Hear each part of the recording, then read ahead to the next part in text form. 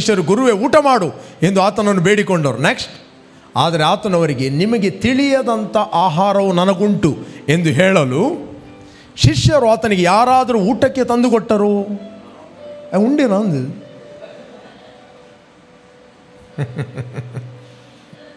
ಎಂದು ತಮ್ಮೊಳಗೆ ಮಾತಾಡಿಕೊಂಡರು. ಇವರದ್ದು discussion. Next 34ನೇ ವಚನ, ವೆರಿ ವೆರಿ ಇಂಪಾರ್ಟೆಂಟ್. ಯೇಸು ಅವರಿಗೆ, ನನ್ನನ್ನು ಕಳಿಸಿದ ಆತನ ಚಿತ್ತದಂತೆ ಮಾಡಿ ಆತನ ಕೆಲಸವನ್ನು ಪೂರೈಸುವುದೇ ನನ್ನ ಆಹಾರ. ಕಮಾನ್ ಹೇಳ್ರಿ, ನಾವೆಲ್ಲರೂ ಒಂದು ಉದ್ದೇಶದಲ್ಲಿ ಹುಟ್ಟಿದ್ದೇವೆ.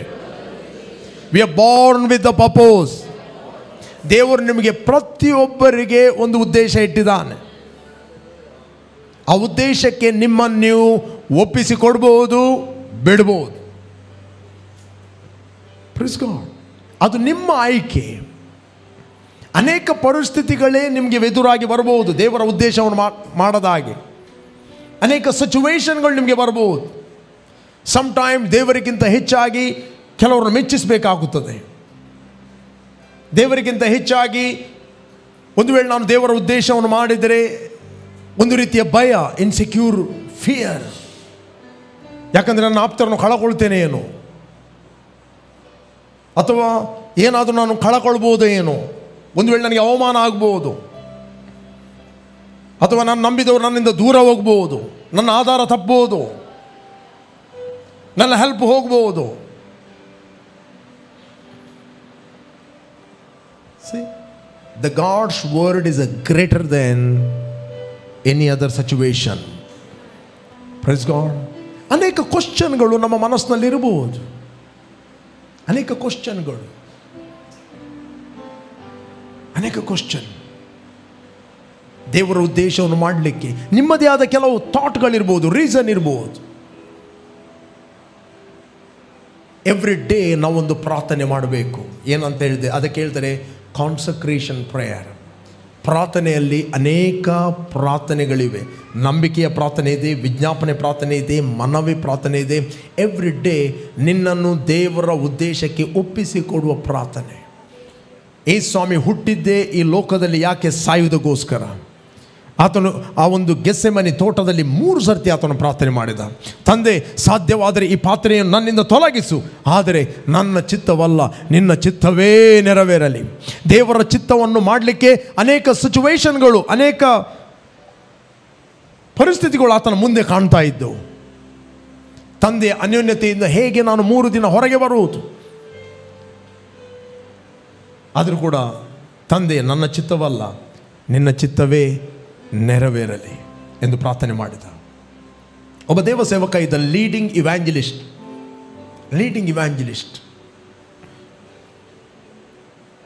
ಆತನು ಎವ್ರಿ ಡೇ ಮೆಸೇಜ್ ಬರುವಾಗ ಸಭೆಯಲ್ಲಿ ಈ ಒಂದು ಡೆಡಿಕೇಶನ್, ದೇವರ ಚಿತ್ತಕ್ಕೆ ಒಪ್ಪಿಸುವಂಥ ಮೆಸೇಜ್ ಬರುವಾಗ ಅವನ ಮೈಂಡಲ್ಲಿ ಒಂದು ಥಿಂಕಿಂಗ್ ಇತ್ತು, ಈ ಪ್ರಾರ್ಥನೆಗೆ ಮಾತ್ರ ನನ್ನನ್ನು ನಾನು ಒಪ್ಪಿಸಿಕೊಡುವುದಿಲ್ಲ. ಯಾವುದು ಪ್ರಾರ್ಥನೆ ಅಂತ ಹೇಳಿದರೆ, ದೇವರೇ ನೀನು ಏನು ಹೇಳುತ್ತಿ ಅದನ್ನು ನಾನು ಮಾಡುತ್ತೇನೆ, ನೀನು ಎಲ್ಲಿ ಹೋಗಲು ಹೇಳುತ್ತಿ ನಾನು ಹೋಗುತ್ತೇನೆ. I will go where ever you want me to go. I am not my own. Praise God. But ಈ ಒಂದು ಪ್ರಾರ್ಥನೆಯನ್ನು ಆತನು ಯಾವತ್ತೂ ಮಾಡಲಿಲ್ಲ. Praise God. ಅವನಿಗೆ ಗೊತ್ತುಂಟು, ದೇವರು ಆತನನ್ನು ಕರೆದಿದ್ದಾನೆ, ದೇವರು ಆತನಿಗೆ ಉದ್ದೇಶ ಇಟ್ಟಿದ್ದಾನೆ. ಅವನಿಗೆ ಚೈನಾ ದೇಶ ಅಂದರೆ ಬಹಳ ಹೆದರಿಕೆ. ಒಂದು ವೇಳೆ ದೇವರು ನನಗೆ ಎಲ್ಲಿ ಹೋಗ್ತೇನೆ, ನೀನು ಏನು ಹೇಳ್ತೇನೆ ಅದನ್ನು ಮಾಡುತ್ತೇನೆ, ಎಲ್ಲಿ ಹೋಗಲು ಹೇಳ್ತೇನೆ ಅಂದರೆ ಚೈನಾಕ್ಕೆ ಹೋಗಲಿಕ್ಕೆ ಹೇಳಿದರೆ ನಾಳೆ ಸುವಾರ್ತೆ ನಿಮಿತ್ತವಾಗಿ, ಅದಕ್ಕೋಸ್ಕರ ಆತನು 18 ವರ್ಷ ಈ ಒಂದು ಪ್ರಾರ್ಥನೆ ಆತನು ರಿಜೆಕ್ಟ್ ಮಾಡಿದ. ಬಟ್ ಸೇವೆ ಮಾಡ್ತಾ ಇದ್ದ, ಸಣ್ಣ ಪುಟ್ಟ ಸೇವೆ ಆಗ್ತಾ ಇತ್ತು. ಬಟ್ ಏನು ಆಗಬೇಕು ಲೈಫಲ್ಲಿ 18 ವರ್ಷ ಸ್ಟ್ರಗಲ್ ಆದ. ಒಂದಿನ ಹೀಗೆ ಇದ್ದರೆ ಹೀಗೆ ಹೀಗೆ ಹೀಗೆ ಹೀಗೆ ಹೀಗೆ ಲೈಫ್. ಒಂದಿನ deep anointing, the man of god move ಆಗ್ತಿರುವಾಗ ಅವನು ಹೇಳಿದ, ತಂದೆ ನೀನು ಏನು ಹೇಳ್ತೀನಿ ನಾನು ಅದನ್ನು ಮಾಡ್ತೇನೆ. Doesn't matter what the situation. ನೀನು ಎಲ್ಲಿ ಹೋಗಲು ಹೇಳ್ತೀಯೋ ನಾನು ಹೋಗ್ತೇನೆ. ಒಂದು ವೇಳೆ ನೀನು ಚೈನಾಕ್ಕೆ ಹೋಗಲಿಕ್ಕೆ ಹೇಳಿದರೆ ನಾನು ಹೋಗ್ತೇನೆ. ದೇವರು ಕೇಳಿದ್ದು, ನಿನಗೆ ಚೈನಾಕ್ಕೆ ಹೋಗಲಿಕ್ಕೆ ಯಾರು ಹೇಳಿದ್ದಾರೆ? ಫಸ್ಟ್ ವರ್ಡ್ ದೇವರವನು ಕೇಳಿದ್ದಾರೆ, ನಿನಗೆ ಚೈನಾಕ್ಕೆ ಹೋಗಲಿಕ್ಕೆ ಯಾರು ಹೇಳಿದ್ದಾರೆ? ನನ್ನ ಉದ್ದೇಶಕ್ಕೆ ಒಪ್ಪಿಸಿಕೊಡಷ್ಟು. Praise God. ಒಂದು ವೇಳೆ ನೀವು ದೇವರ ಉದ್ದೇಶಕ್ಕೆ ನಿಮ್ಮನ್ನು ಒಪ್ಪಿಸಿಕೊಡುವುದಿಲ್ಲ ಅಂದರೆ ಎಂಥ ವಾಕ್ಯಗಳು ಬರಲಿ, ಎಂತಹ ಮಳೆ ಬರಲಿ, ಆ ಮಳೆ ಅಡಿಗೆ ಹೋಗುವುದಿಲ್ಲ, ಅದು ಶೀದ ನೆರೆಯಾಗಿ ಹೊರಗೆ ಹೋಗ್ತದೆ. Praise God. ಪ್ರೀಚಿಂಗ್ ಅಂತ ಹೇಳಿದರೆ ಒಂದು ದೊಡ್ಡ ಮಳೆ ಬರುವುದು, ಶೀದ ಹೋಗುವುದು. ಟೀಚಿಂಗ್ ಅಂತ ಹೇಳಿದರೆ tick tick tick tick tick ಬೀಳ್ತಾ ಇರ್ತದೆ, ಅದು ಅಡಿಗೆ ಹೋಗ್ತಾ ಇರ್ತದೆ, ಮತ್ತು ಅದೇ ಭೂಮಿಯಿಂದ ಊಜೆ ಬರಲಿಕ್ಕೆ ಸ್ಟಾರ್ಟ್ ಆಗ್ತದೆ. Praise God. ನೀವು ಯಾವಾಗ ದೇವರ ವಾಕ್ಯದ ಆಳಕ್ಕೆ ಹೋಗ್ತೀರಿ, ನಿಮ್ಮ ಒಳಗಿಂದ ಜೀವಕರವಾದ ಊಜೆಗಳು ಬರಲಿಕ್ಕೆ ಪ್ರಾರಂಭವಾಗ್ತವೆ, ಆರೋಗ್ಯದ ಊಜೆಗಳು ಬರ್ತವೆ, ಸಮಾಧಾನದ ಊಜೆಗಳು ಬರುತ್ತವೆ. ನೀವು ಅನೇಕರಿಗೆ ಆಶೀರ್ವಾದವಾಗುತ್ತೀರಿ, ಅನೇಕರಿಗೆ ನೀವು ಕ್ವಶನ್ಗಳಿಗೆ, ಅನೇಕರ ಪ್ರಶ್ನೆಗಳಿಗೆ ನೀವು ಉತ್ತರವಾಗುತ್ತೀರಿ, ನೀವು ಸೊಲ್ಯೂಷನ್ ಮೇಕರ್ ಆಗುತ್ತೀರಿ, ಪ್ರಾಬ್ಲಮ್ ಸಾಲ್ವ್ ಮಾಡುವವರಾಗುತ್ತೀರಿ, ಅನೇಕರಿಗೆ ಕಂಫರ್ಟ್ ಮಾಡುವವರಾಗುತ್ತೀರಿ, ಅನೇಕರಿಗೆ ಸಂತೈಸುವವರಾಗುತ್ತೀರಿ. ಅದಕ್ಕೋಸ್ಕರ ದೇವರು ನಿಮ್ಮನ್ನು ಕರೆದಿದ್ದಾನೆ. ಹಲ್ಲೆಲೂಯಾ. ಯಾವಾಗ ಆ ಮ್ಯಾನ್ ಆಫ್ ಗಾಡ್ ದೇವರ ಉದ್ದೇಶಕ್ಕೆ ಒಪ್ಪಿಸಿಕೊಟ್ಟ, ಸಡನ್ಲಿ ಆತನ ಸ್ತರ ಚೇಂಜ್ ಆಯಿತು. Praise God. ಆತನ ಸ್ತರ ಚೇಂಜ್ ಆಯಿತು. ಆತನಿಗೆ ದೇವರು ಏನು ಉದ್ದೇಶ ಇಟ್ಟಿದ್ದಾನೆ ಆ ಮಿನಿಸ್ಟ್ರಿಯನ್ನು ಆತನು ಮಾಡಲಿಕ್ಕೆ ಪ್ರಾರಂಭ ಮಾಡಿ. ನೆಕ್ಸ್ಟ್ ಒಂದಿನ ಆತನು ಚೈನಾಕ್ಕೆ ಹೋದ. Praise God. ಬಟ್ ನಮ್ಮ ತಲೆಯಲ್ಲಿ ಅನೇಕ ಸಂಗತಿಗಳು ಇರುತ್ತವೆ. ಮರಿಯಳ ಹತ್ತಿರ ಗಾಬ್ರಿಯೆಲ ಬಂದ, ರೈಟ್? ಕೇಳ್ತಾ ಇದ್ದೀರಾ? ಹಲೋ. ಮರಿಯಳ ಹತ್ತಿರ ಗಾಬ್ರಿಯೆಲ ಬಂದ. ಮರಿಯಳು ಕನ್ಯೆ, ಜಸ್ಟ್ ಎಂಗೇಜ್ಮೆಂಟ್ ಆಗಿದೆ. ಗಾಬ್ರಿಯೆಲ ಬಂದು ಹೇಳ್ತಾನೆ, ನೀನು ಪವಿತ್ರಾತ್ಮನ ಮೂಲಕ ಗರ್ಭವನ್ನು ಧರಿಸ್ತಿ. ಆಕೆ ಹೇಳ್ತಾನೆ, ನಾನು ಪುರುಷನನ್ನು ಅರಿತವಳಲ್ಲ. ಗಾಬ್ರಿಯೆಲ ಹೇಳ್ತಾನೆ, ದೇವರಿಂದ ಬರುವ ಯಾವ ಮಾತು ನಿಷ್ಫಲವಾಗುವುದಿಲ್ಲ, ದೇವರಿಂದ ಅಸಾಧ್ಯ ಎಂಬುದು ಯಾವುದೂ ಇಲ್ಲ. ಒಂದೇ ಮಾತು ಹೇಳಿದಳು, ನಾನು ಕರ್ತನ ದಾಸಿ. ನಾನು ಯಾರ ದಾಸಿ? ನಾನು ಕರ್ತನ ದಾಸಿ. ನಿನ್ನ ಮಾತಿನ ಪ್ರಕಾರ ನನ್ನಲ್ಲಿ ಆಗಲಿ. ಸಿಂಪಲ್. ಸೆಕೆಂಡ್ ಥಾಟ್ ಇಲ್ಲವೇ ಇಲ್ಲ. ಇವತ್ತು ಮರಿಯಳ ಬಗ್ಗೆ ತುಂಬ ಮಾತಾಡ್ತಾರೆ, ರೈಟ್? ತುಂಬ ಮರಿಯಳ ಬಗ್ಗೆ ಮಾತಾಡ್ತಾಳೆ. ಬಟ್ ಮರಿಯಳು ಆ ವಾಕ್ಯವನ್ನು ಜೀವಿಸ್ತಾಳೆ. ಆಕೆ ಆ ವಾಕ್ಯವನ್ನು ಅಕ್ಸೆಪ್ಟ್ ಮಾಡುವ ಪರಿಸ್ಥಿತಿ ಹೇಗಿತ್ತು ಅಂತ ಹೇಳಿದರೆ, ಈಗದ ಸಿಚುವೇಶನ್ ಅಲ್ಲ, ಇಸ್ರಾಯೇಲಲ್ಲಿ ಬಹಳ ಕಠಿಣ ನಿಯಮ. ಒಂದು ಹೆಣ್ಣು ಹುಡುಗಿ ಮದುವೆಯ ಹೊರಗೆ ಒಂದು ವೇಳೆ ಆಕೆ ಗರ್ಭಿಣಿ ಆದಳು ಅಂತ ಹೇಳಿದರೆ, ಗರ್ಭಿಣಿ ಆದರೆ ಅಕಾರ್ಡಿಂಗ್ ಟು ದ ಲಾ ಆಕೆಯ ತಂದೆ ತಾಯಿಗಳನ್ನು ಕರೆದು ಆಕೆಯನ್ನು ಕಲ್ಲಿನಿಂದ ಹೊಡೆದು ಆಕೆಯನ್ನು ಕೊಲ್ಲಬೇಕು. ಇದು ನಿಯಮ, ಲಾ. ನೆಕ್ಸ್ಟ್ ಯೋಸೇಫನಿಗೆ ಆಕೆ ಹೇಳಲಿಲ್ಲ, ವೆಯ್ಟ್ ಜೀಸಸ್, ವೆಯ್ಟ್ ಗ್ಯಾಬ್ರಿಯಲ್, ನಿಲ್ಲು, ನಾನೊಂದು ಮಾತು ಯೋಸೇಫನಿಗೆ ಹೇಳಿ ಬರುತ್ತೇನೆ. ಮತ್ತು ಯೋಸೇಫ ನನಗೆ ಹೇಳಲಿಕ್ಕೆ ಸಾಕು, ನನ್ನ ಹತ್ರ ಯಾಕೆ ನೀನು ಹೇಳಲಿಲ್ಲ? ರೈಟ್? ದೇವರ ಚಿತ್ತವನ್ನು ಮಾಡಲಿಕ್ಕೆ ನಾವು ಯಾರ ಹತ್ರ ಕೇಳಬೇಕಾಗಿಲ್ಲ. Praise God. ಕಮಾನ್, ಇದ್ದೀರಾ ಇಲ್ಲಿ? ದೇವರ ಚಿತ್ತವನ್ನು ಮಾಡಲಿಕ್ಕೆ ನಮಗೆ ಯಾರ ಪರ್ಮಿಷನ್ ಬೇಕಾಗಿಲ್ಲ. ಹಲೋ. ಒಬ್ಬರದ್ದು ಪರ್ಮಿಷನ್ ಮಾತ್ರ ಸಾಕು. ಯೇಸು ಸ್ವಾಮಿ 12 ವರ್ಷದವನಾಗಿದ್ದಾಗ ಆತನು ತಪ್ಪಿ ಹೋದ, ರೈಟ್? ತಪ್ಪಿ ಹೋದ. ಅವರು ಅನ್ನಿಸಿದರು ಬಂಧು ಬಳಗದವ್ರ ಹತ್ರ ಇರ್ಬೋದಂತ ಅನ್ನಿಸಿದರು. ಅವರ ರಿಲೇಟಿವ್ ಒಟ್ಟಿಗೆ 3 ದಿನದ ಪ್ರಯಾಣ ಬಂದಿದ್ದಾರೆ. ಪುನಃ ಅವರು ಹಿಂತಿರುಗುತ್ತಾರೆ, ಸಿಗಲಿಲ್ಲ. 3ನೇ ದಿನದಲ್ಲಿ ದೇವಾಲಯದಲ್ಲಿ ಏನು ಮಾಡ್ತಾ ಇದ್ದ? ಪರಿಸೇಯರಿಗೆ ಪ್ರಶ್ನೆ ಮಾಡಿ, ಶಾಸ್ತ್ರಿಗಳಿಗೆ ಪ್ರಶ್ನೆ, ಪಂಡಿತರಿಗೆ ಪ್ರಶ್ನೆ ಮಾಡಿ ಉತ್ತರ ಕೊಡ್ತಾ ಇದ್ದ. ದ ಬೈಬಲ್ ಹೇಳ್ತದೆ. ಬೇಕಾದ್ರೆ ನಾವು ಓದುವ 4ನೇ ಅಧ್ಯಾಯ 2ನೇ ಅಧ್ಯಾಯ 42ನೇ ವಚನ 46ನೇ ವಚನ 42ರಿಂದ ಓದುವ. ಹೀಗಿರಲಾಗಿ ಆತನು 12 ವರ್ಷದವನಾದಾಗ ಅವರು ಹಬ್ಬದ ಪದ್ಧತಿಯ ಪ್ರಕಾರ ಅಲ್ಲಿಗೆ ಹೋದರು.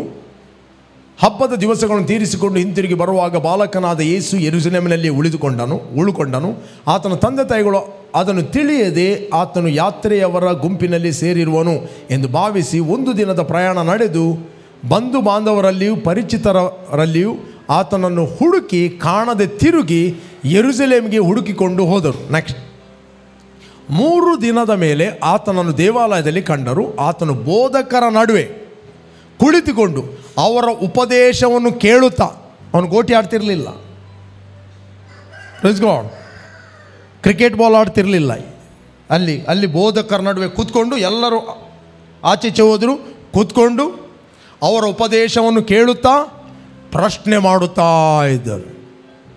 ನೆಕ್ಸ್ಟ್ ಆತನು ಆಡಿದ ಮಾತುಗಳನ್ನು ಕೇಳಿದವರೆಲ್ಲರೂ ಆತನ ಬುದ್ಧಿಗೂ ಉತ್ತರಗಳಿಗೂ ಆಶ್ಚರ್ಯಪಟ್ಟರು. ನೆಕ್ಸ್ಟ್ ತಂದೆ ತಾಯಿಗಳು ಆತನನ್ನು ಕಂಡು ಬೆರಗಾದರು ಮತ್ತು ಆತನ ತಾಯಿ, ಕಂದ, ನೀನು ನಮಗೆ ಯಾಕೆ ಹೀಗೆ ಮಾಡಿದೆ ಮಗ? ರೈಟ್, ಒಂದು ಮಾತು ಹೇಳಲಿಕ್ಕೆ ಆಗಲಿಲ್ಲ ನಿನಗೆ? ನೀನು ನಮಗೆ ಯಾಕೆ ಹೀಗೆ ಮಾಡಿದ್ದು? ನಿನ್ನ ತಂದೆಯು ನಾನು ಎಷ್ಟು ತಳಮಳಗೊಂಡು ನಿನ್ನನ್ನು ಹುಡುಕಿ ಬಂದೆವಲ್ಲ ಎಂದು ಕೇಳೋರು. ನಾವು ಎಷ್ಟು ಹೆದರಿದೆವು, ಪೊಲೀಸ್ ಕಂಪ್ಲೇಂಟ್ ಕೊಡಲಿಕ್ಕಿದ್ದೀವಿ ಆಗಲ್ಲ. Jesus is missing, right? Next ಆತನವರಿಗೆ, ಎಲ್ಲರೂ ಓದಿರಿ, ಆತನವರಿಗೆ, ಎಲ್ಲರೂ ಹೇಳಿ, ಆತನವರಿಗೆ. And he said to them, why did you seek me? Did you not know that I must be about my father's business? ಯಾವ ಬಿಸ್ನೆಸ್ ಇದು? ಕಾರ್ಪೆಂಟರ್ ಯೋಸೇಫನ business ಅಲ್ಲ, ಅವನ ಫಿಸಿಕಲ್ ತಂದೆಯ ಬಿಸ್ನೆಸ್ ಅಲ್ಲ, the spiritual business. Praise God. See? And he said to them, why did you seek me? Did you not know that I must be about my father's business? ಅದರ ಅರ್ಥ, ಯಾವ ತಂದೆಯಿಂದ ಆತನು ಹುಟ್ಟಿದಾನೋ ಆ ತಂದೆಯ ಉದ್ದೇಶವನ್ನು ಮಾಡಬೇಕಾದ್ದು ನಿಮಗೆ ಗೊತ್ತಿಲ್ಲವೋ? ನಿಮ್ಮ ಮಕ್ಕಳನ್ನು ದೇವರು ನಿಮ್ಮ ಕೈಯಲ್ಲಿ ಕೊಟ್ಟಿದ್ದಾನೆ, ಅದನ್ನು ನಿಮಗೋಸ್ಕರ ಬೆಳೆಸಲಿಕ್ಕೆ ಅಲ್ಲ. ಯೇಸುವನ್ನು ದೇವರು ಯೋಸೇಪ ಮತ್ತು ಮರಿಯಳ ಕೈಯಲ್ಲಿ ಕೊಟ್ಟನು, ಅವರಿಗೋಸ್ಕರ ಬೆಳೆಸಲಿಕ್ಕೆ ಅಲ್ಲ, ದೇವರಿಗೋಸ್ಕರ ಬೆಳೆಸಲಿಕ್ಕೆ. Praise God. ನಿಮ್ಮ ಮಕ್ಕಳನ್ನು ದೇವರು ನಿಮ್ಮ ಕೈಯಲ್ಲಿ ಗಿಫ್ಟ್ ಆಗಿ ಕೊಟ್ಟಿದ್ದಾನೆ. ಕೆಲವೊಮ್ಮೆ ನಿಮ್ಮ ಹೊಟ್ಟೆಯಲ್ಲಿ ಹುಟ್ಟಬಹುದು ಅಥವಾ ಇಲ್ಲದೇ ಇರಬಹುದು. ಮಕ್ಕಳು ಮಾತ್ರ ದೇವರ ವರವಾಗಿದ್ದಾರೆ. ಗರ್ಭಫಲವು ಯೆಹೋವನ ಬಹುಮಾನ. ಒಂದು ವೇಳೆ ನಿಮ್ಮ ಕೈಯಲ್ಲಿ ದೇವರ ಮಕ್ಕಳನ್ನು ಕೊಟ್ಟಿದ್ದಾರೆ, ಅದು ನಿಮ್ಮ ಮಕ್ಕಳಲ್ಲ. ದೇವರ ಮಕ್ಕಳನ್ನು ದೇವರು ನಿಮ್ಮ ಮೇಲೆ ಟ್ರಸ್ಟ್ ಮಾಡಿ ನಿಮ್ಮ ಕೈಯಲ್ಲಿ ಕೊಟ್ಟಿದ್ದಾನೆ. ನಿಮ್ಮ ಮಕ್ಕಳಿಗೆ ಸರಿಯಾಗಿ ನೀವು ಟ್ರೈನ್ ಮಾಡೋದಿಲ್ಲ, ಸರಿಯಾಗಿ ಬಾಲಬೋಧನೆ ಮಾಡೋದಿಲ್ಲ, ಒಂದು ದಿನ ದೇವರು ಆ ಮಕ್ಕಳ ವಿಷಯದಲ್ಲಿ ತಂದೆ ತಾಯಿಗಳದ್ದು ಲೆಕ್ಕ ಕೇಳುತ್ತಾನೆ. ಟೈಮ್ ಇದ್ದರೆ ನಾನು ಸ್ಕ್ರಿಪ್ಚರ್ ತೋರಿಸ್ತಿದ್ದೆ, ಜಾನೋಕ್ತಿಯಲ್ಲಿ ಇದೆ. Praise God. ನಿಮ್ಮ ಮಕ್ಕಳ ವಿಷಯದಲ್ಲಿ ದೇವರು ನಿಮ್ಮ ಹತ್ರ ಲೆಕ್ಕ ಕೇಳುತ್ತಾನೆ. ನಿಮ್ಮ ಮಕ್ಕಳನ್ನು ದೇವರು ನಿಮ್ಮ ಕೈಯಲ್ಲಿ ಕೊಟ್ಟಿದ್ದಾನೆ, ನಿಮಗೋಸ್ಕರ ಬೆಳೆಸಲಿಕ್ಕೆ ಅಲ್ಲ, ದೇವರಿಗೋಸ್ಕರ ಬೆಳೆಸಲಿಕ್ಕೆ. ಈ ಸ್ವಾಮಿ 12 ವರ್ಷದವನು ಹೇಳ್ತಾ ಇದ್ದಾನೆ, ನಾನು ಯಾರಿಗೋಸ್ಕರ ಹುಟ್ಟಿದ್ದು? Praise God. ದೇವರಿಗಿಂತ ಹೆಚ್ಚಾಗಿ ನಾವು ಯಾವುದನ್ನು ಪ್ರೀತಿಸಲಿಕ್ಕೆ ಆಗುವುದಿಲ್ಲ. ದೇವರಿಗಿಂತ ಹೆಚ್ಚಾಗಿ ನಾವು ಮಕ್ಕಳನ್ನು ಪ್ರೀತಿಸಲಿಕ್ಕೆ ಆಗುವುದಿಲ್ಲ. Praise God.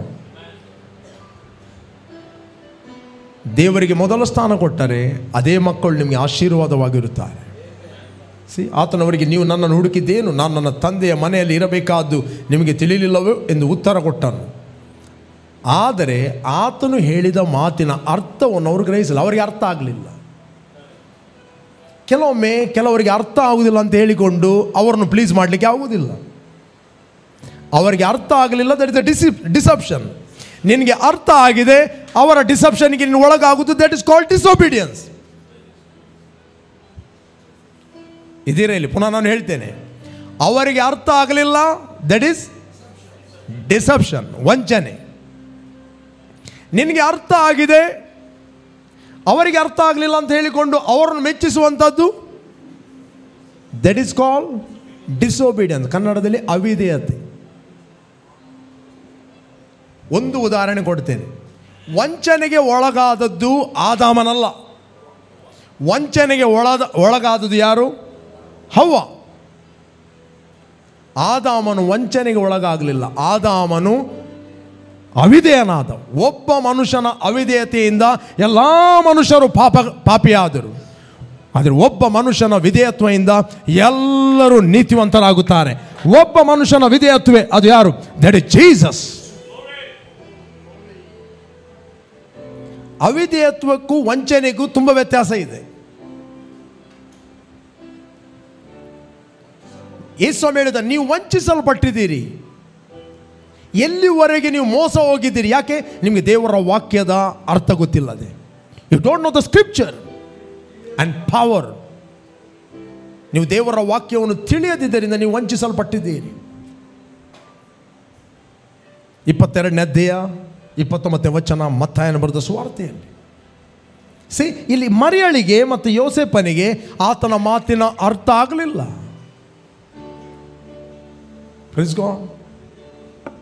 ಅರ್ಥ ಆಗಲಿಲ್ಲ. ಬಟ್ ದೇವರ ವಾಕ್ಯ ಇದು ಕೂಡ ಹೇಳ್ತದೆ, ನಿಮ್ಮ ತಂದೆ ತಾಯಿಗಳನ್ನು ಹಾನರ್ ಮಾಡಿರಿ. ಅವರಿಗೆ ಅರ್ಥ ಆಗಲಿಲ್ಲ ಅಂತ ಹೇಳಿಕೊಂಡು ಅವನ ಮೇಲೆ ಕೆಳಗೆ ಮಾಡಬೇಡ್ರಿ. Give first place to god. ಅದೇ ವಾಕ್ಯ ಹೇಳ್ತದೆ, ನಿನ್ನ ತಂದೆ ತಾಯಿಗಳನ್ನು ನೀನು ಸನ್ಮಾನಿಸಬೇಕು, ಭೂಲೋಕದಲ್ಲಿ ನಿನಗೆ ಮೇಲಾಗುವುದು, ಬಹು ದಿವಸ ನೀನು ಬದುಕುತ್ತಿ, ಯು ವಿಲ್ ಲಿವ್ ಲಾಂಗ್. ಇದೇ ಯೇಸು ಸ್ವಾಮಿ ನೆಕ್ಸ್ಟ್ ಮಾಡಿದ. ಓದಿರಿ 51ನೇ ವಚನ. ಬಳಿಕ ಆತನು ಅವರ ಜೊತೆಯಲ್ಲಿ ನಜರೇತಿಗೆ ಬಂದು ಅವರಿಗೆ ಅಧೀನನಾಗಿದ್ದನು. ಹಲೋ, ಅಧೀನನಾಗಿದ್ದನು. ಆತನ ತಾಯಿ ಈ ಸಂಗತಿಗಳನ್ನೆಲ್ಲ ತನ್ನ ಮನಸ್ಸಿನಲ್ಲಿ ಇಟ್ಟುಕೊಂಡಳು. ಮಗ ಖಡಕ್ ಮಾತಾಡಿದ. ಯಾಕೆ ಮಾತಾಡಿದ ಅರ್ಥ ಆಗಲಿಲ್ಲ ಅವರಿಗೆ. 12 ವರ್ಷದ ಮಗ ಹೀಗೆ ಮಾತಾಡುವುದಾ? ನಾವು ಕೇಳ್ತಾ ಇದ್ದೇವೆ, ತಳಮಳಗೊಂಡೆವು, 3 ದಿನ ಹುಡುಕಿದೆವು.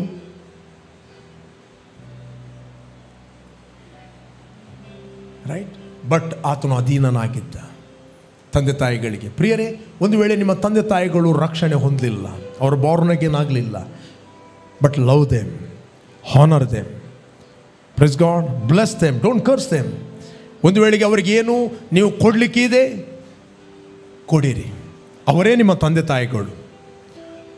ನೀವು ಭೂಲೋಕಕ್ಕೆ ಬರಲಿಕ್ಕೆ ಅವರದ್ದು ಪಾರ್ಟ್ ದೊಡ್ಡದಿದೆ. ಒಂದು ತಾಯಿ ಎಷ್ಟೇ ಕ್ರೂರಿ ಆಗಿರ್ಬೋದು, ಏನೇ ಆಗಿರ್ಬೋದು, ಬಟ್ 9 ತಿಂಗಳು ಆಕೆಯ ಗರ್ಭದಲ್ಲಿ ನೀನಿದ್ದಿ. 9 months, you cannot forget that. ಒಂದು ವೇಳೆ ಆಕೆ ನನಗೆ ನೀನು ಬೇಡ ಅಂತ ಹೇಳಿಕೊಂಡು ಏನಾದರೂ ಮಾಡ್ಬೋದಿತ್ತು. ಒಂದು ವೇಳೆ ಆಕೆ ಪ್ರಯತ್ನ ಮಾಡಿದರು, ದೇವರು ನಿನ್ನನ್ನು ಉಳಿಸಿದಾನೆ, ಸ್ಟಿಲ್ ನೀನು ಭೂಲೋಕಕ್ಕೆ ಬಂದಿದ್ದಿ, ಆಕೆ ನಿನ್ನ ತಾಯಿ. Honour them. ಒಂದು ವೇಳೆ ಅವರು ರಕ್ಷಣೆ ಹೊಂದಿಲ್ಲ, doesn't matter, honour them, love them, don't ಕರ್ಸ್ them. ಅವರಿಗೆ ಕೊಡುವಂಥದ್ದು ಕೊಡಿರಿ, ಅವರಿಗೆ ಹೆಲ್ಪ್ ಮಾಡುವಂಥದ್ದು ಮಾಡಿರಿ, ಅವ್ರನ್ನು ಪ್ರೀತಿಸಿರಿ. ಇದನ್ನು ಮಾಡಿದರೆ ನೀವು ದೇವರ ಮಾತನ್ನು ನೆರವೇರಿಸ್ತೀರಿ. Why you love them? Because god shed. ದೇವರು ಹೇಳಿದಾನೆ ಅವರನ್ನು ಪ್ರೀತಿ ಮಾಡಲಿಕ್ಕೆ, ದೇವರು ಹೇಳಿದಾನೆ ಅವರನ್ನು ಹಾನರ್ ಮಾಡಲಿಕ್ಕೆ, ದೇವರು ಹೇಳಿದಾನೆ. ಅದರರ್ಥ ದೇವರ ಮಾತನ್ನು ನೀವು ಕೇಳುವುದಾದರೆ you are under covering. The spiritual ನೀವು ಕವರಿಂಗಲ್ಲಿ ಇರ್ತೀರಿ. ಹೇಗೆ ಒಂದು ಕೋಳಿಯ ಮರಿ ರೆಕ್ಕೆ ಅಡಿಯಲ್ಲಿರುವಾಗ ಅದಕ್ಕೆ ಪ್ರೊಟೆಕ್ಷನ್. ಒಂದು ರೆಕ್ಕೆಯನ್ನು ಬಿಟ್ಟು ಹೋದರೆ, ಅದು ಮುಂದೆ ಹೋದರೆ ಅದಕ್ಕೆ ತುಂಬ ಆಸೆಗಳು ಬರ್ತವೆ. ಅಲ್ಲೇ ಒಂದು ಇರುವೆ ಓಡ್ತದೆ, ಅಲ್ಲಿ ಒಂದು ಹಕ್ಕಿ ಓಡ್ತದೆ. ಓಡಿದರೆ ಅಲ್ಲಿ ಮುಂದೆ ಏನಿರುತ್ತೆ? ಗಿಡುಗ ಇರ್ತಾನೆ, ಮುಂಗುಲಿರ್ತದೆ, ಕೇರೆ ಇರ್ತದೆ. ಅದು ಎಲ್ಲಿವರೆಗೆ ಬೆಳೆಯಬೇಕೋ ಅಲ್ಲಿವರೆಗೆ ಹೋಗಿ ಅದು ಬೆಳೆಯುವುದಿಲ್ಲ. ರೈಟ್. ಆ ಕೋಳಿ ಚಿಕ್ಕ ಪ್ರಾಯದಲ್ಲಿ ಏನಾಗ್ತದೆ? ಗಿಡುಗನ ಅಟ್ಯಾಕ್ಗೆ ಅಥವಾ ಕೇರೆ ಅಟ್ಯಾಕ್ಗೆ ಹೋಗಿ ಸಾಯ್ತದೆ. ಅದಕ್ಕೋಸ್ಕರ ಬೈಬಲ್ ಹೇಳ್ತದೆ, ಕರ್ತನಲ್ಲಿ ಇರುವವರಿಗೆ ತಕ್ಕ ಹಾಗೆ ನಿಮ್ಮ ತಂದೆ ತಾಯಿಗಳ ಮಾತನ್ನು ಕೇಳಿರಿ, ಭೂಲೋಕದಲ್ಲಿ ಬಹು ದಿವಸ ನೀವು ಬದುಕುವರಾಗಿದ್ದೀರಿ, ಭೂಲೋಕದಲ್ಲಿ ನಿಮಗೆ ಮೇಲಾಗುವುದು. ಅದರ ಅರ್ಥ ನಿಮ್ಮ ತಂದೆ ತಾಯಿಗಳಿಗೆ ನೀವು ಅವಿಧೇಯನಾದಾಗ ದೇವರು ಬಂದು ನಿಮ್ಮನ್ನು ಕೊಲ್ಲೋದಿಲ್ಲ. ಪ್ರತಿಯೊಂದು ದೇವರ ಮಾತು, ಪ್ರತಿಯೊಂದು ದೇವರ ಇನ್ಸ್ಟ್ರಕ್ಷನ್ ನಿಮ್ಮನ್ನು ದೇವರ ಸ್ಪಿರಿಚುವಲ್ ಕವರಿಂಗ್ ಅಲ್ಲಿ ಕೊಂಡು ಹೋಗುತ್ತದೆ. ಸ್ಪಿರಿಚುವಲ್ ಕವರಿಂಗ್ ಅಲ್ಲಿ ಕೊಂಡು ಹೋಗ್ತದೆ. You are under his wing, you are protected. Wear ever you go you are success. ನೀವು ಸಫಲರಾಗುತ್ತೀರಿ. ಮೇ ಬಿ ನಿಮಗೆ ಈ ವರ್ಡ್ ಫೂಲಿಶ್ನೆಸ್ ಆಗಿ ಕಾಣ್ಬೋದು, ಕೇವಲವಾಗಿ ಕಾಣ್ಬೋದು. ನಿಮ್ಮ ತಂದೆ ತಾಯಿಗಳನ್ನು ನೋಡುವಾಗ ಆ ವಾಕ್ಯವನ್ನು ನೋಡ್ರಿ. ಅದರ ಹಿಂದೆ ಒಂದು ಬ್ಲೆಸ್ಸಿಂಗ್ ಇದೆ, ಅದರ ಹಿಂದೆ ಒಂದು ಲೈಫ್ ಇದೆ, ಅದರ ಹಿಂದೆ ಒಂದು ಹಾನರ್ ಇದೆ. ದೇವರ ವಾಕ್ಯ ನಮಗೆ ಏನೇ ಬೋಧಿಸಿದರೂ ಅದು ನಮ್ಮ ಪ್ರೊಟೆಕ್ಷನ್ಗೆ. ನೀನು ಜ್ಞಾನವಂತನಾದರೆ ಆ ಜ್ಞಾನದಿಂದ ನಿನಗೆ ಲಾಭ. ಮೂರ್ಖನಾದರೆ ಅದರ ಫಲವನ್ನು ನೀನೇ ಅನುಭವಿಸ್ತಿ. ಬೈಬಲ್ ಹೇಳ್ತದೆ, ನಾನು ಹೇಳುವುದಿಲ್ಲ. Praise god. But give first place to god. ಅದೇ ಸಂದರ್ಭದಲ್ಲಿ ನಿಮ್ಮ ತಂದೆ ತಾಯಿಗಳನ್ನು ಹಾನರ್ ಮಾಡಿ. ದೇವರು ಯಾರ ಹತ್ರ ಮಾತಾಡ್ತಾ ಇದ್ದಾನೆ ಸ್ಟ್ರಾಂಗ್ ಆಗಿ. ಇದು ನಿಮಗೇನೋ ಕಲ್ಲು ಬಿಸಾಡೋದಂತ ಅನಿಸ್ಬೇಡ್ರಿ. God is speaking to you. Deeply ಮಾತಾಡ್ತಾ ಇದ್ದೇನೆ. ಇಷ್ಟರವರೆಗೆ ನೀವು ಯಾರಿಗಾದರೂ ಮಾತಾಡದಿದ್ದರೆ, ಕಾಲ್ ಮಾಡದಿದ್ದರೆ, ಇವತ್ತೇ ನಿಮ್ಮ ತಂದೆ ತಾಯಿಗಳನ್ನು ಕಾಲ್ ಮಾಡಿ ಮಮ್ಮಿ ಲವ್ ಯು ಅಂತ ಹೇಳಿ. Praise god. ಎಲ್ಲ ನಾವು ನಿಂತ್ಕೊಳ್ಳುವ. ಓಕೆ. ತಂದೆಯಾದ ದೇವರೇ, ನೀನು ಏನು ಹೇಳುತ್ತೀಯೋ ಅದನ್ನು ನಾವು ಮಾಡುತ್ತೇವೆ. ನೀನು ಎಲ್ಲಿ ಹೋಗಲು ಹೇಳುತ್ತೀಯೋ ಅಲ್ಲಿ ನಾವು ಹೋಗುತ್ತೇವೆ. ಕೇವಲ ಇದನ್ನು ಬಾಯಲ್ಲಿ ಹೇಳಬೇಡ್ರಿ, ಹೃದಯದಲ್ಲಿ ವಿಲ್ಲಿಂಗ್ ಹಾರ್ಟಲ್ಲಿ ಹೇಳಿರಿ. Willing mind and perfect heart. Thank you ತಂದೆ. ನಿನ್ನ ಚಿತ್ತವನ್ನು ನಾವು ಮಾಡಲು ಸಿದ್ಧರಾಗಿದ್ದೇವೆ. ಒಂದು ವೇಳೆ ನೀವು ವಿಲ್ಲಿಂಗ್ಲಿ ಒಪ್ಪಿಸಿಕೊಡುವುದಾದರೆ ದೇವರ ವಾಕ್ಯ ನಿಮಗೆ ಅರ್ಥ ಆಗುತ್ತದೆ. ನೀವು ಯಾವ ಉದ್ದೇಶಕ್ಕೋಸ್ಕರ ಹುಟ್ಟಿದ್ದೀರೋ ಆ ಉದ್ದೇಶದಲ್ಲಿ ನೀವು train ಆಗುತ್ತೀರಿ, ಬೆಳೆಯುತ್ತೀರಿ. You will be great blessing to the Nations. You are great blessing the nation. May be ನೀವು ಫಿಸಿಕಲಿ ತಿರಸ್ಕರಿಸಲ್ಪಟ್ಟವರು, ಯಾವುದಕ್ಕೆ ಬೇಡವಾದವರು, ನಿಮ್ಮನ್ನೆಲ್ಲ ರಿಜೆಕ್ಟ್ ಮಾಡಿದ್ದಾರೆ. May be you are uneducated. ನಿನಗೆ ಎಜುಕೇಷನ್ ಅರ್ಥ ಆಗುವುದಿಲ್ಲ. ನೀನು ಅನಿಸ್ಬೋದು ನಾನು ತಿರಸ್ಕರಿಸಲ್ಪಟ್ಟ ವ್ಯಕ್ತಿ. But if you willingly submit your self to God's purpose, ನೀವು ಮನಸಾರೆ ದೇವರ ಉದ್ದೇಶಕ್ಕೆ ಒಪ್ಪಿಸಿದಾದರೆ, ನವ್ is your time. God will lead you and guide you for all truth. ನೀವೆಲ್ಲಿ ಹೋಗಬೇಕು ಅಲ್ಲಿ ಆತನು ಸೇರಿಸ್ತಾನೆ. Thank you father. Thank you lord. ತಂದೆ, ನಿನ್ನ ವಾಕ್ಯಗಳ ಮೂಲಕ ನೀನು ಮಾತಾಡಿದ್ದಿ. ಪ್ರೇರೆ, ಪ್ರಥಮ ಸ್ಥಾನವನ್ನು ದೇವರಿಗೆ ಕೊಡ್ರಿ. ನಿಮ್ಮ ತಂದೆ ತಾಯಿಗಳನ್ನು ನೀವು ಹಾನರ್ ಮಾಡಿರಿ ಅಂತ ಬೈಬಲ್ ಹೇಳ್ತದೆ. ಅವರಿಗೆ ಕೊಡುವಂಥದ್ದನ್ನು ಕೊಡಿರಿ, ಅವರವರಿಗೆ ಸಲ್ಲಿಸತಕ್ಕದನ್ನು ಸಲ್ಲಿಸಿರಿ. Love them. Thank you. Thank you father. ತಂದೆ, ಇವರು ಕೂತ್ಕೊಳ್ಳುವಾಗ ಹೇಳುವಾಗ ನಿನ್ನ ವಾಕ್ಯಗಳು ಇವರಿಗೆ ಕೇಳಿಸಲ್ಪಡಲಿ. In the mighty name of Jesus, I bless each and every one of God. Be fruitful, be blessed in Jesus' name. Amen. ಕರ್ತನಿಗೊಂದು ಜೋರಾಗಿ ನಾವು ಚಪ್ಪಾಳೆ